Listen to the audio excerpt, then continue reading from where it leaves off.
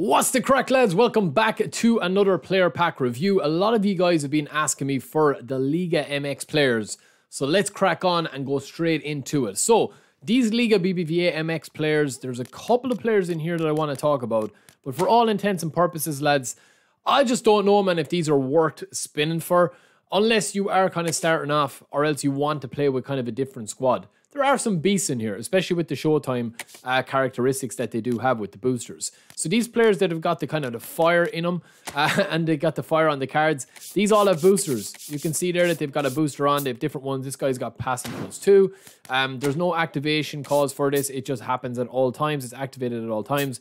Andrada, the keeper, is not that good. We'll get into him in a second. This guy here, Quinones, this guy's a fairly decent player as an attacking option as a centre forward. He's just got very poor balance and tight possession, but we'll get into all of these and they're included with this pack, right? So I'm going to skip a couple of these players, but we're going to head over to eFootball DB and just give you a very quick brief rundown of these because a lot of people have been asking me about him. This guy is just your traditional defensive fullback. I don't think that he's good enough for where the game is at the moment, honestly. I just feel like that you have to pump in a lot into his defending to make him a little bit kind of worth it. If you are going to be giving him a lot of stats, you can make him very, very fast. I know that you can make him very fast if you want to, but his player skills and everything else that come into it don't really do it for me, right? So we will take a look here. This is the build that we've gone for down the left-hand side of the screen. 2 into passing, 8 into dribbling, 4 into dexterity, 14 into defending, and 7 into lower body. Now, if you do not need to defend that much with him, you can actually just track this back at 78 and pop the rest into dexterity and get a really, really nice, kind of like zippy kind of player where you can have pretty much a player that is able to get up and down the pitch. Not the best passer, not the best dribbler, but certainly won't let you down as a defensive option. I just personally feel that Wan-Bissaka, his GP Wan-Bissaka, is still better than this guy. Same with this guy here, Brunetta, right? So this guy actually has a booster. This guy gets a booster here, this guy Brunetta. We're not even going to pay any attention to the goalkeepers, lads. If a goalkeeper doesn't have low punt and long throw and also can't get to 90 in 3 stats, I just don't waste my time with him. No offense to anyone that has that goalkeeper. This Brunetta guy has got a booster as well. He's got passing +2, heel trick, soul control. He's got some nice passing skills. He's also got visionary pass, which is a booster skill or a Showtime skill that you see here.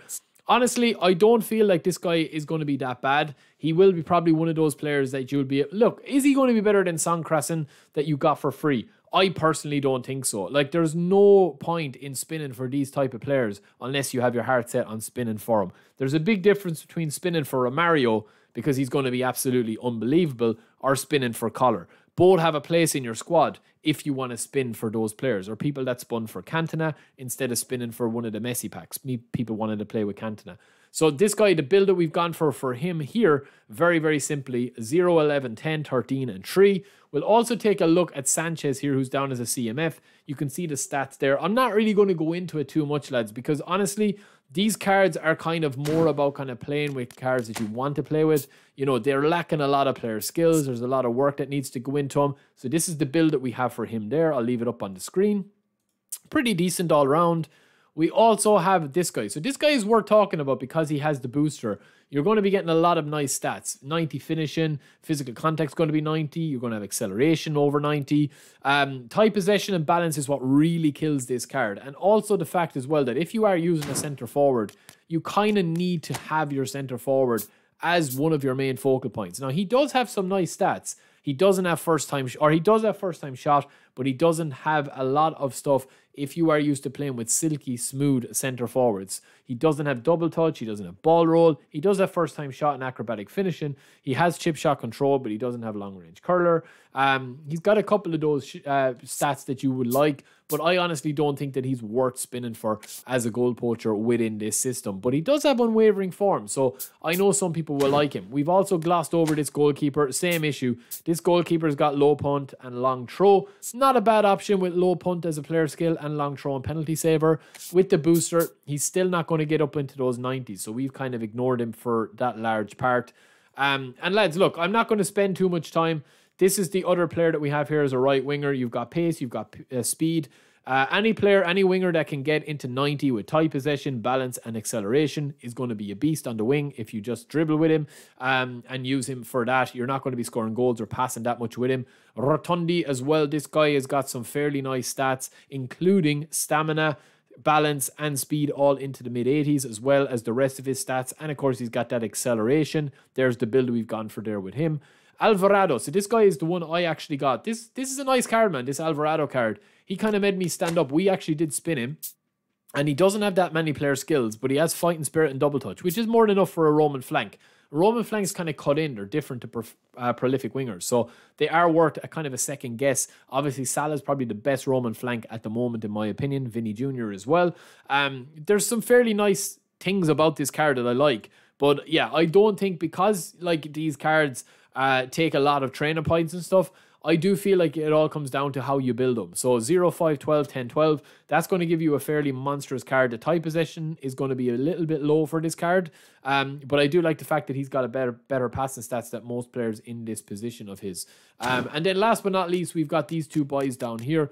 Horta, who we've gone for a build with here as a left winger. Pretty much rinse and repeat boys that we've already seen a lot of times. Acceleration, tight possession, both into the 90s. Dribbling over 90, but the balance and the speed lets him down slightly unless you're using him as a cut and run center kind of or right winger. He's a Roman flank as well, as you see there. And then last but not least, we have got left back Angelo. So this guy is more of a defensive option with the aggression, the defensive awareness. You can actually just pop, I would say, 8 into defending and then pop the rest into lower body. If you've got Ten Hag, this guy is going to have a fairly nice card. I mean, obviously, he's going to be Showtime as well, so you will get that booster with him. His booster is going to be to speed, stamina, balance, and, of course, acceleration. So that's going to give you, with this build that we have here, that's going to give you a +6, but you won't need to go +6 on this if you've got Ten Hag. If you don't want to go that route, if you've got Ten Hag, you literally only need to go that with him, because he's going to be getting the extra boost with that, as well as the manager boost with the booster boost. So it is going to be interesting to see how these players perform. If you are looking at a player like that with Ten Hag, you're going to be getting a +3 here with the manager boost to speed. And of course, you're going to be getting his booster boost, which is +5. So that opens up a couple of possibilities. You're going to have 85 aggression. You're going to have all his defensive stats in the 80s. Speed, acceleration, balance, and stamina are going to be all fairly nice as well. Physically, he's quite decent as well. I would probably pop the 3 more into tight possession. But listen, lads, for all intents and purposes, man, if you are using these cards, honestly, speaking honestly about it, if you're using these cards, there is kind of a side to it that you're using cards that are kind of non-meta, that are going to be like favored by you. I'm using Louis Bin at the moment. He's an absolute monster. I use Collar a good bit. I'm using free Neymar on my road to glory with the free to play. Beastly card. There's a lot to like about the cards, but honestly, I do feel that like these cards are kind of somewhere between, you know, having fun playing the game and trying different cards. So let me know if you guys enjoy using these cards. And if you haven't subscribed already, please do. I will be back very soon. Until then, peace.